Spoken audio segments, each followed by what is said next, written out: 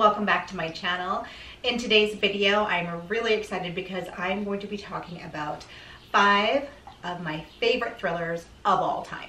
So I have quite a few on this list. Well, maybe not quite a few, but I probably have enough to say 10, but I'm gonna go and just tell you guys about 5 of them, and then if you guys like this video, then maybe I'll make another installment. But yeah, some of these books I haven't talked about before, some of them I have talked about, so whatever, let's just get started. So the first book that we're going to talk about, and this is in no particular order, by the way, this isn't like my absolute favorite or anything like that, but this one might surprise you guys because I have said on here that I do not particularly like Stephen King. And so this is weird that this is a Stephen King book. This is actually a Stephen and Owen King book, and it's called Sleeping Beauties. So I don't know if maybe it was Owen's writing style that I identified more with and that I like a lot more, because most of the actual Stephen King books where he writes them on his own, I don't end up particularly enjoying them too much. But this one that he wrote with his son, I actually really liked it. And this one I read right at the beginning of the pandemic, and this is basically kind of a book about a pandemic. It is quite long. I kind of alternated between physically reading this and listening to it via audiobook. I think the audiobook was like 40 hours or something like that. And it is just over 700 pages. So it's quite a big undertaking, but it was really, really good. And basically what happens is there is some sort of like strange phenomenon going on where all of a sudden women start to fall asleep, like whenever they get tired or they go to bed at night, whatever, and they don't wake up. And this happens to every single woman that falls asleep. So just one by one, the women are slowly just not waking up. And of course we have women that are trying to prolong staying awake, but eventually, of course, everyone has to sleep. And so eventually all of the women in the entire world end up going to sleep and they don't wake up. Now, they're not dead. What happens to them is this like cocoon kind of forms around them, and their heart rate just slows down and they just don't do anything. They don't ever wake up, but they are still alive. And this, like I said, this cocoon forms around them. And anytime that the women are trying to be liberated from these cocoons, like if somebody tries to kind of cut them out of it, the women like wake up, but they don't really wake up. They just all of a sudden like in this animalistic sort of mind frame where they just go absolutely crazy and attack the person that woke them up. I'm gonna put this down because it's really heavy. They just attack the person that woke them up and just scratch them all up and just like fiercely attack them, and then lay back down and the cocoon covers over them again. So it's really, really weird. And so what we get to see here is, like I said, it's almost like a pandemic sort of situation where this is happening to all women. It's only happening to women. And then we kind of like move into seeing what is happening with these women. So there's like multi-dimensional, yeah, like multi-universes, parallel universes, if you want to call it, whatever, where the women are in one side and the men are left behind in another. And we get to see kind of what happens with the women and what the women do with this situation and what the men do with this situation, which is pretty scary. So it's definitely very creepy. It's more of like a slow burn sort of thriller. It's not like really fast paced. Like this isn't, you know, a murder mystery or anything like that, but it's just, it's very creepy, and it is thrilling in the fact that you just don't know what's going to happen at the end of this. Like, are they going to be able to fix this? They have obviously scientists like trying to figure out what's going on, trying to, you know, have a cure for all these women.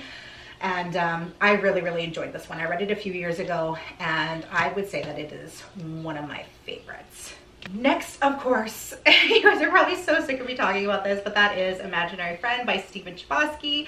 I'm not going to go into a whole bunch of detail on this one because I have talked about it so much on my channel. You guys are probably so sick and tired of me talking about this book, but if you haven't read it and you love thrillers, please read this book. I know it seems daunting. Once again, it's pretty long. Again, I think it's just over 700 pages. But this one is a really, really fast read compared to the Stephen King one. I just found myself flying through this, and I just enjoyed it so much. And basically, once again, I seem to really like books where we're dealing with like multi-universes and parallel universes and stuff like that, because that is also included in this. There's also some horror into this. There's the thrilling aspect where this child goes missing for a week. Basically, this child goes missing for a week and he comes back completely different. And we're not sure if he's been possessed. We're not sure if he's been kidnapped. He just walks into the woods one day and disappears for a week, and then after a week he just walks back out. So we're not sure if he's just stumbling around this entire time trying to find his way out, if someone has taken him, or what has happened to him. But like I said, it also deals with different variables of the multi-universe, and parallel universes kind of overlapping each other. This, like I said, I have said in other videos that this reminds me a little bit of Stranger Things. So if you like that show on Netflix, you might really enjoy this one. But yeah, I'm not going to go too much more into detail on this one because I've just talked about it ad nauseum on my channel so far, and you guys are probably sick of hearing about it.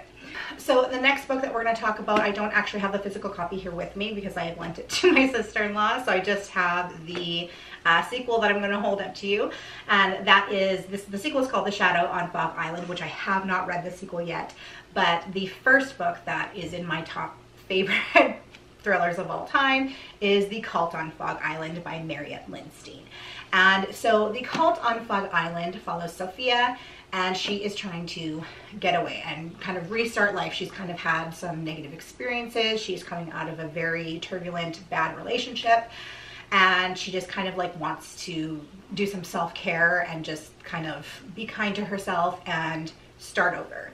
So she ends up going to this island. There's this program that's being offered there, and it's kind of like a lot of celebrities are going to it, and it's kind of like a retreat where it's just like you focus on yourself. There's meditation, there's yoga, clean, healthy eating, smoothies, like that sort of place, right? It's just a place to kind of reset your body and your mind. And she ends up going to this, and she decides that she wants to stay.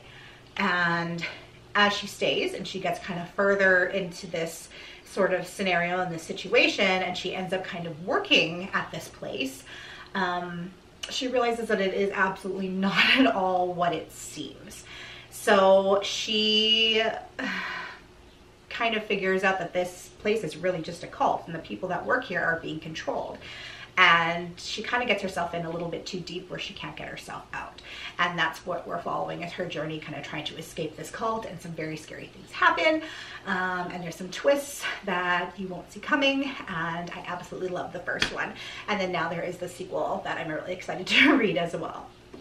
Next is a YA thriller, and this one I absolutely love, and that is One of Us is Lying by Karen M. McManus.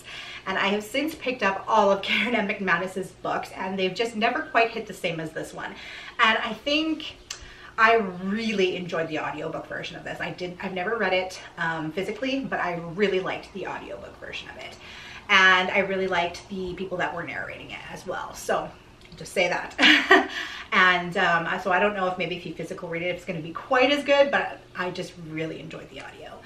And basically this follows a cast of characters. It's almost kind of like a Breakfast Club situation where this mismatch of characters are kind of placed together in this situation where they kind of have to come together and figure out what is going on. Basically all of these different characters, I think there's 5, and they end up in detention. And really weirdly, like they have been kind of like planted there. So they've all had strange things happen to them that isn't even really their fault. They've had like things planted on them or whatever that have ended them in this situation in detention. And they are there with Simon, who is another character. And halfway through the detention, all of a sudden, they realize that Simon is dead. And with this death being investigated, it is concluded that he was murdered. And so basically we're following each of these 5 characters because they are all under investigation. Like one of them, it was just them 5 in the room and Simon is dead. So one of them had to have done it. And you're following each of these characters. You're in their mind. It's very introspective, so you're seeing things from the character's point of view, and you really don't think that any of these characters did it. And you're just wondering throughout the entire time there's an investigation going on. You're finding out more about these characters. You're really starting to like these characters. They're all likable in their own way, and you just can't really see any of them being the killer. and you're just wondering who did it. And then there is a really good twist at the end that I did not see coming at all, and I really enjoyed it. So this is a really good YA thriller. And the last book we're going to talk about today is one that I've talked about before, and that is The Mary Shelley Club by Goldie Moldavsky. So this one really reminded me of 90s and early 2000s horror movies. That's pretty much what it's based on. We have a girl who comes to a new school. She's struggling to fit in, and she ends up kind of inadvertently getting herself into this club, which was kind of an accident. And she's in this Mary Shelley Club where these kids are obsessed with 90s and early 2000s horror movies. And what they end up doing is they're kind of like pranksters. So it's kind of a pranking club, but also a horror movie club. So they're always watching horror movies and talking about like how everything was executed, and they each have a task throughout the year, which is to pull a prank on somebody using one of these horror scenes. So basically the prank ends up being successful if the target screams. So they each have to go through and do this using a different scene from a horror movie to scare someone. But the only problem is that the very first prank goes off, and it turns out that people are actually getting killed. So you have our main character who's looking at the rest of her friends that she's made in this club, and it seems like one of them has done it, but they're not sure which one. You're trying to figure out who is doing this, who is actually killing people in this club, if it is somebody in this club, or what's going on, if there's an actual serial killer out there that is trying to like make a horror movie come to life in real life, and you're just not sure what's going on. So I really enjoyed this one. If you are a 90s baby like me, I was born in 87, so I grew up with, you know, like I Know What You Did Last Summer and The Faculty, like all these like horror movies that scream, you know. You'll really enjoy this. If you like those sort of things growing up, you'll really enjoy this because it's just kind of a flashback to those days, and I just loved how it was written in that regard. So you guys, those are 5 of my all-time favorite thrillers. Like I said, some of them I've talked about before, some of them I haven't. Let me know what your thoughts on my picks are in the comments down below, and let me know if you'd like to see a part 2 of this video, because I do have more that I can do a part 2. Anyways, I hope you guys are having an awesome day, and I'll see you in my next video. Bye!